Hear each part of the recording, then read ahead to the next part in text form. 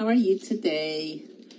I've been a little busy this morning. That's why I'm not on usually early. You know, appointments for your car to get looked at for certain things that needs to get done. Since I drive an older car, I drive a 2013, so things are going to happen. But it's paid for, so it's worth, right? It's worth the work. Anyway, so I'm ready to calm down now and do our reading for the day. Today, we actually follow the readings daily from the Word Among Us. And today, it's opened up to Philippians. And I'm not that familiar with Philippians, so that's a good thing. We're going to do Philippians 2, 6 through 11.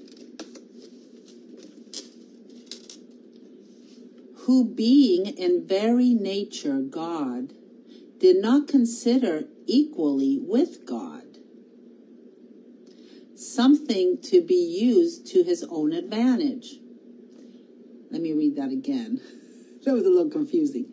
Who being in very nature God, did not consider equally with God something to be used to his own advantage. Rather, he made himself nothing by taking the very nature of a servant, being made in human likeness, and being found in appearance as a man. He humbled himself by becoming obedient to death, even death on the cross.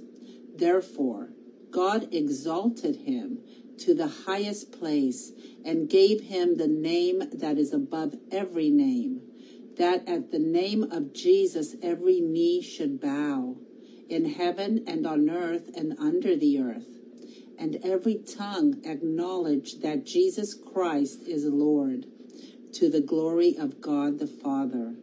Amen. Wow, that was very powerful. That's a really good reading.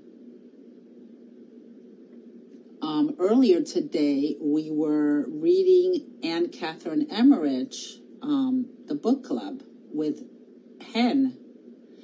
And this is the Holy Spirit in work right here, right now, because we were talking about how while Jesus was walking on his way to the baptism, he was planting little seeds here and there in all these different towns from Anne Catherine Emmerich's visions. And he himself was telling the people, you're expecting the Messiah to be a king like David, to come down with all this like money and gold and to be like this big thing. But no, the Son of God, which was himself, is coming down as a humble person, a servant. And he was telling them what to expect, because he was telling them, I am he. You know, he was getting them ready to what to really expect. I mean, it was written in the Psalms, wasn't it? It was written in the Old Testament what was going to be expected. He was going to be born where he was going to be born. He was going to be born of a virgin. And everything that happened to him. So he was letting them know. And here in our reading today, it kind of coincides with the book club this morning, which you guys are going to hear it tomorrow, because Hen likes to post them on Friday. So today's book club you'll hear tomorrow. This is talking about that. It's saying that rather he made himself nothing by taking the very nature of a servant, being made in human likeness, and being found in appearance as a man. He humbled himself. Humility, meekness. He humbled himself by becoming obedient to death, even death on a cross. So he followed God's wishes. Thy will be done. So on the commentary here, it says, often people excuse selfishness, pride, or evil by claiming their rights. They think, I can cheat on this test, after all. I deserve to pass this class. Or I can spend all the money on myself. I worked hard for it. Or I can get an abortion. I have the right to control my own body. But as believers, we should have a different attitude, one that enables us to lay aside our rights in order to serve others. If we say we follow Christ, we must also say we want to live as he lived. We should develop this attitude of humility as we serve even when we are not likely to get recognition for our efforts. Are you selfishly clinging to your rights, or are you willing to serve? We need to be willing to serve, and we need to be willing to live the gospel. Not just read the book, but to live the book, to follow in Christ's footsteps. We can't just pick and choose little readings that we like in the Bible to fit us. We need to read the readings and accept everything they say. Even if we don't like it, we need to accept it.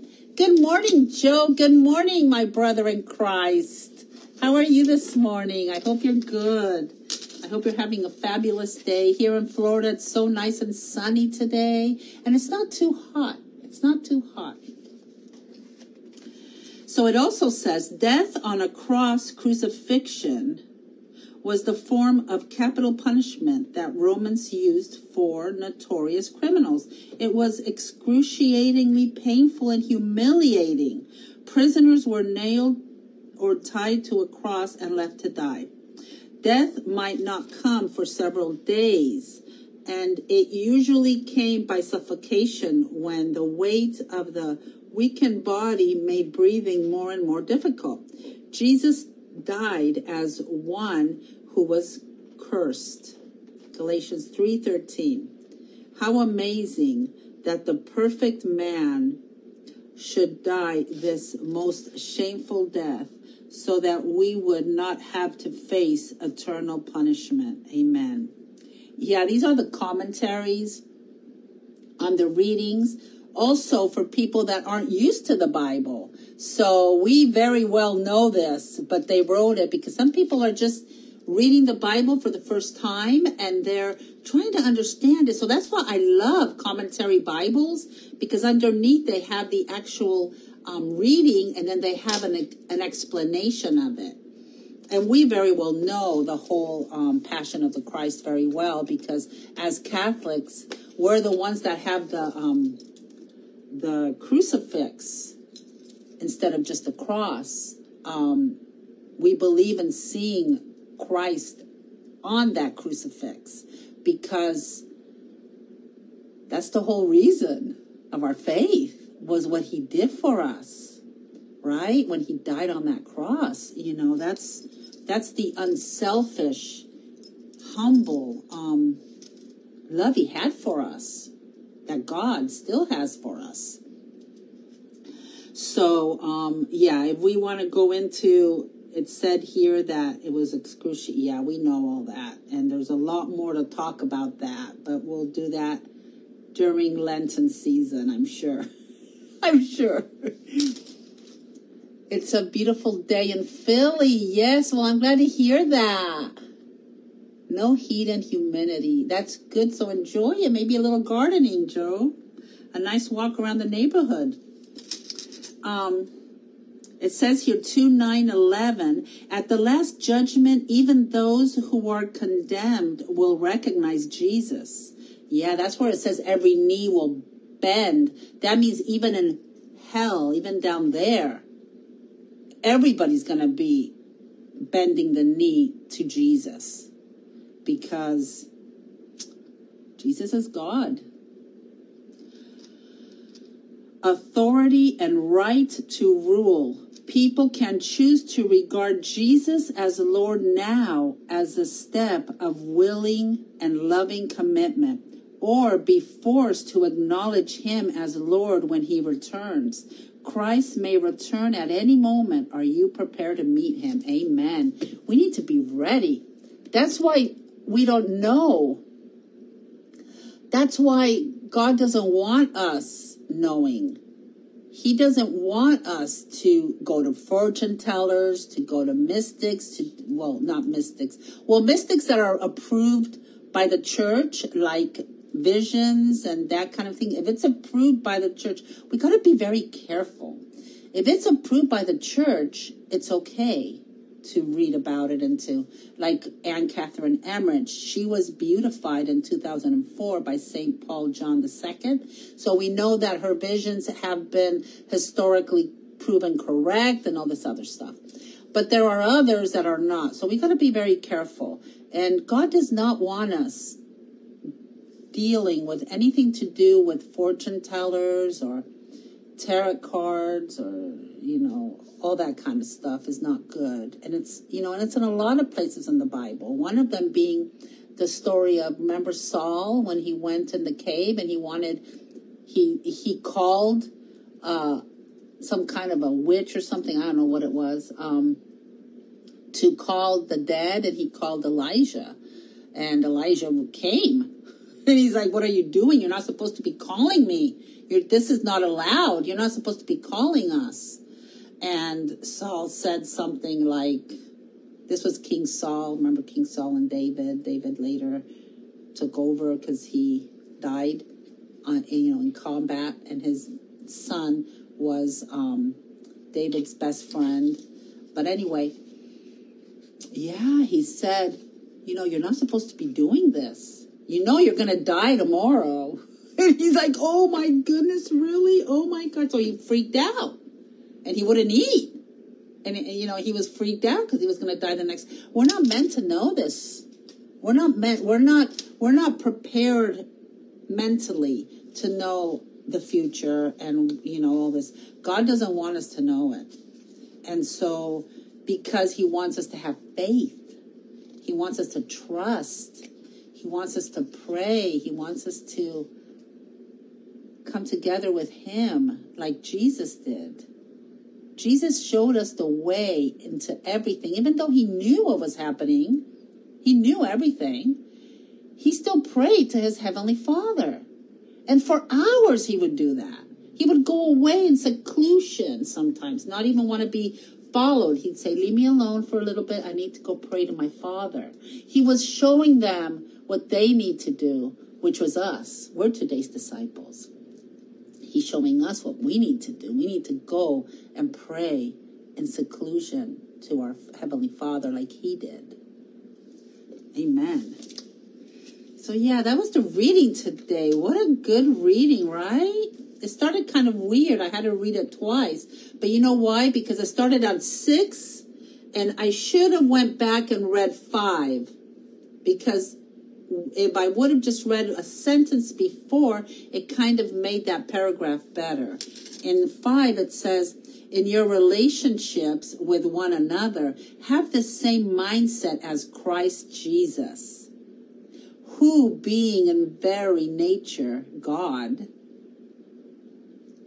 did not consider equally with God something to be used to his own advantage. Rather, he made himself nothing by taking the very nature of a servant. So basically, that thing that sounded kind of weird because it was cut off. I didn't put the first sentence in front of it. It's basically saying instead of coming down from heaven and being divine like he could have been, he chose to be human 100%. He chose to suffer. He chose to show us the way living like us, among us. Thank you, Lord. Thank you, Heavenly Father, King of the universe, for sending your only beloved Son to us, to show us, to teach us the way to walk on this earth. on this life that is not forever. Thank you, Lord. Continue guiding us, continue strengthening us to be more like Christ so that we can deserve our eternal heaven. So we can deserve you forever and ever and ever in the New Jerusalem. In Jesus' name we pray, amen. Amen, yes. So let's do our little reading now in the Word Among Us. The Word Among Us. The little devotional after the reading of the day. Exaltation on the cross. Philippians 2:6-11. God greatly exalted him. Philippians 2:9.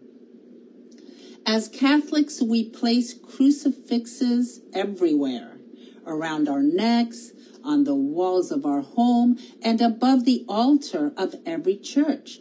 But like any familiar object, we can get used to seeing the image of Christ crucified, that it loses its impact. That's why we need a special feast like today, so that we can reflect on the immensity of Jesus' sacrifice and the salvation it has accomplished for us. Scholars believe that today's second reading was probably taken from a hymn sung by the early Christians. Let's use the words of this hymn to offer Jesus, who is now greatly exalted in heaven, our own hymn of praise and adoration. Jesus, you are fully God, yet you become a man in order to save us. What did this cost you? You emptied yourself and took the form of a slave, all out of love for me. What humility this required, and yet you gladly took on your Father's mission because you knew that it was the only way to give me a share of your divine nature. Jesus, thank you for so great and weighty a gift. Jesus, you became obedient to death, even death on a cross. It wasn't enough for you to take on our human nature. No, you had to experience the fate of every human being, death itself, and a tortured, painful, humiliating one at that.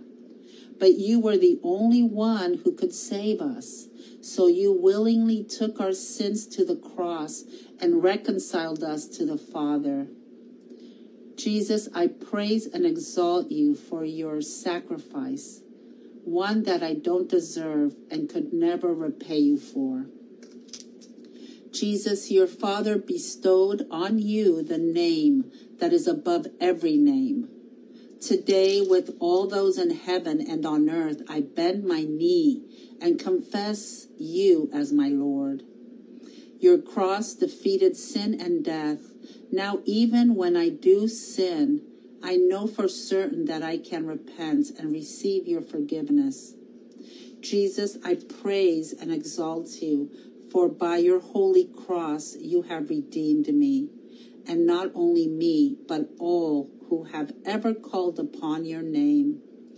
Jesus, may every cross I see remind me of all that you have done for me. Amen. Amen. Wow. Yes, definitely. Every crucifix we see, let's not ever get used to seeing his body nailed on that cross. Let's not ever get used to that. Let's every time we see that crucifix, Jesus nailed on that cross, let us remember and realize what he did for us. So when we're ready to complain and we're ready to be unhappy in this life, we can remember that. And we can say, I'm sorry. I'm sorry, Lord. We are unworthy of what you did for us. Help us be more like you. In Jesus' name we pray, amen. Amen. May the Lord bless you and keep you. Good morning, Maria. Good morning. Nice you joined us. Thanks for joining. May the Lord bless you and keep you. May the Lord let his face shine upon you and be gracious to you. May the Lord look upon you all kindly and give you peace and love and faith and courage to be like Christ out there in the world. Courage to preach Christ crucified like the apostles did, with all of our heart and our soul, with passion and protection out there. Amen. Bye, guys. I'll see you later, God willing. I'm going to try to get my iPad to work because there's this reading that we need to really understand. And I'm still trying to get a way to explain it to people, to help people that don't understand this reading,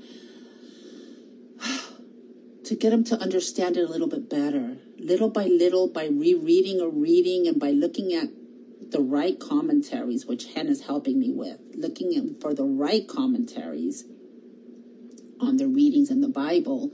We can understand them ourselves and then later share them with everybody else. Because if we're not understanding something, and if something is hard for us to understand in the Bible, that means it's probably hard for somebody else.